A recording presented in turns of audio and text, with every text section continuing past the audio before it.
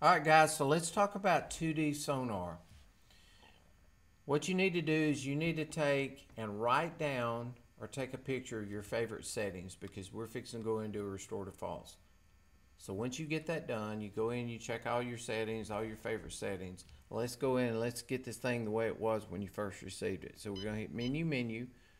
We're going to go over to setup. We're going to go down to restore to false, and we're going to click to the right and click again to the right.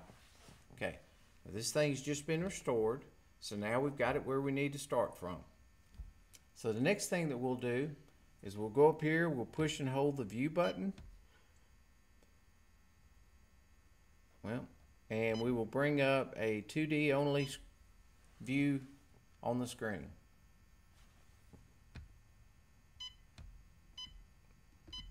There you go. All right. So normally what I would do is I would hit the menu button one time and I would go in and make adjustments to this screen, this express menu. I would make these adjustments. But what I'm going to do in this case, I want to talk a little bit more about the Sonar tab. So I'm going to hit menu another time. I'm going to make sure that we are in the advanced mode. So here you go to the user mode and you go over to custom or advanced. Some of the earlier models had advanced. In this case, this is a Gen 4 Helix. This is custom. All right, so let's go to Sonar. Second tab from the left, moving to the right, Sonar tab. So let's go down to the display spectrum here. You've got full, narrow, and wide. Most of the time, full is the best choice. So on these Gen 3s and Gen 4s, you can change this range of frequency by using the check mark button. So you can hit it and you can go to full, narrow, and wide modes. But for the majority of the time, I'll leave mine in the full mode. We're not going to mess with DI chirp, 360 chirp, SI, surface clutter. So surface clutter is the near surface returns up here. If those are an issue for you, you can back that down a couple of clicks. But I usually don't go any lower than 3 on that. 2D switch fire. So you've got clear mode and max mode. So I want you to look at the difference between a filtered view, which is the clear view, and the max mode, which is unfiltered view. Let me exit out of the screen so that you can see the difference.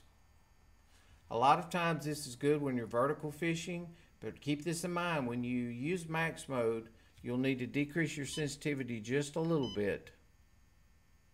A lot of people really prefer this to vertical, to dropping on fish, but I can get a pretty good screen to drop on fish in the clear mode. So let's go back in there. Let's hit menu, and let's go back and change it to clear mode, which will be where you'll keep it the majority of the time. Water column sensitivity does not apply. 2D sonar, only DI and SI. Images preset, whatever default is for that. Don't mess with any of the fish ID stuff that forces the unit to try to figure out what is negatively buoyant in the water, a floating stick or a fish. RTS window. That's something we need to talk about. When you vertically fish, when you drop on fish, I prefer to use this RTS window.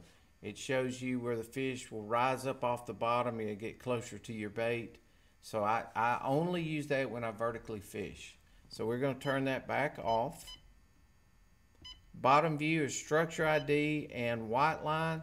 White line occasionally can be beneficial, but it puts kind of a white coating across the bottom, which really makes fish pop, those fish that are hugging or close to the bottom. So that's something that you can try out. But the majority of the time it will stay on structure ID. Depth lines, that's your preference. SI range lines, your preference. Noise filter, okay, max depth. Now this is something that is very important to do.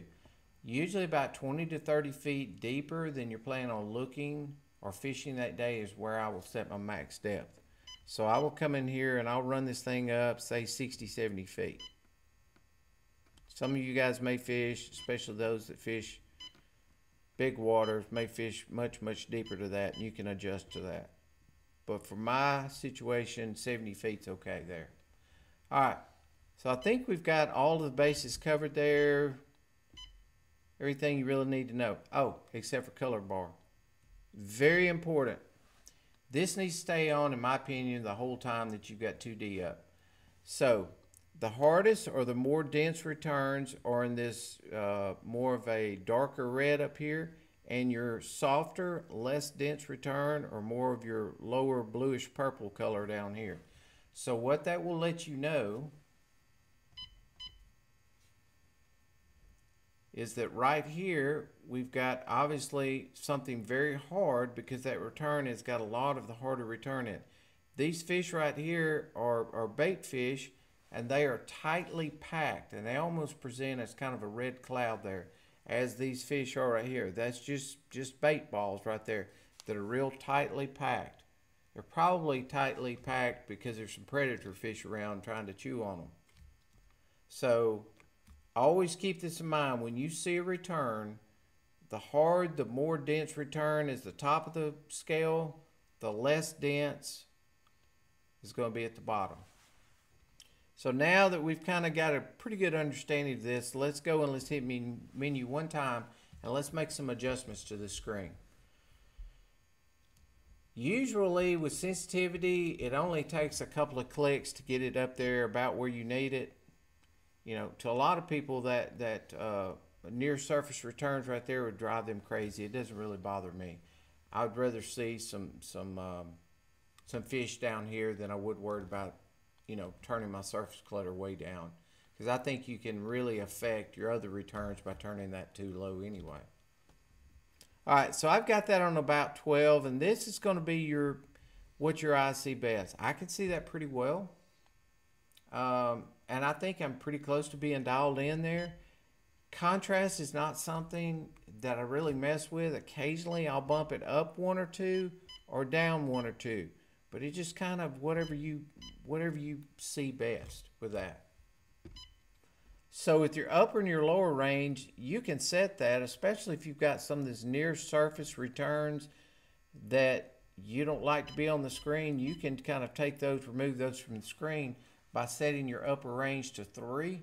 Now remember though, anything from 0 to 3 feet, you'll no longer have sonar returns. So if you choose to do that and you don't think there's anything of value from 0 to 3 feet, but for whatever reason that little near surface returns is a pain for you, then you can move your upper range up. What I'm going to do though is kind of show you the benefit of setting the lower range as well.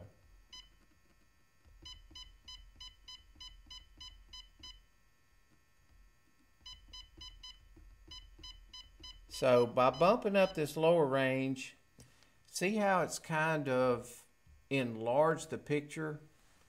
You've just got a much more enhanced, zoomed view by putting your lower range just a little bit below what the actual depth is. So I love to do that when I'm out there. I do that with 2D and DI as well. All right, so your chart speed, we've already talked about that in several other videos. Sonar colors, that's going to be what your eyes see best. And we've pretty much got that one dialed in. Let's go through it one more time real quick. Sensitivity, we're just going to bump that up or down just a scoosh. Your 2D contrast, I generally don't mess with that. Upper range, if those near surface returns are an issue. Lower range, I set that just a few feet lower or deeper than where I'm currently fishing that day. So that's pretty much it, guys. We appreciate y'all tuning in. Hey guys, this is Justin. Danny's back here behind me. Hey guys. We appreciate y'all watching this video. If you haven't watched the videos before this, go to YouTube, check out Humminbird Lessons. There should be a playlist on our YouTube channel. These videos are also posted on Facebook, Electronic Fisherman. If you've watched the videos, we hope that we've revealed some stuff to you regarding your Humminbird unit. The target audience we're trying to hit right now is people that are just simply trying to understand how to operate functions, sonar functions, setup, accessories. We're going to continue to try to put out that knowledge. We're going to keep it pretty basic for the time being regarding Mega 360, side imaging 2D, down imaging. We're going to try to get a grip on Mega Live, so here soon we should be putting out stuff Mega Live. The manual down the road should also be getting a Mega Live update as well. So Mega Live should be in the manual coming soon. We have not set a date on it yet. Mega 360 having 17 pages, we don't even know how many Mega Live will have. Our approach to education and learning and making sure you guys understand what we understand is basic knowledge. We're not going to try to complicate this and break down the engineering and give you all a complex explanation. We're going to try to keep it as simple as possible because some of this can be complicated. If you are searching for advanced knowledge, down the road we're going to try to put out some of that stuff. Just wanted to reach out to you guys and let y'all know that we offer an advanced trading manual. This is the older manual that was released in February of 2019. It is now out of the game. This is the manual that was released in February of this year. Had a lot of revisions. We took some stuff out. Danny put out a lot of stuff in there. Definitely check out the manual. They're on sale right now. They're 15% off. I would definitely grab one while they're on sale. We offer the standard manual, which is a paperback and paper front. We offer a waterproof manual, which is waterproof. You can throw it in a boat and pull it out whenever you want to look at it. It is a great building block if you have a small amount of understanding on how to operate your unit. And it's tough having a $1,000 unit and you can't see fish on it. We also offer a digital manual. The digital manual here soon will be on a new platform to where you can make annotations, you can write, you can highlight, and you can keep those. Guaranteed there is something you're going to pull from it. The videos skim the top of those topics regarding sonar tools. We promise you'll learn something from the manual. We hope that you learn something from the videos. We appreciate all the support. Subscribe to our YouTube channel. Follow us on Facebook. Thanks, guys. We appreciate the support. See ya.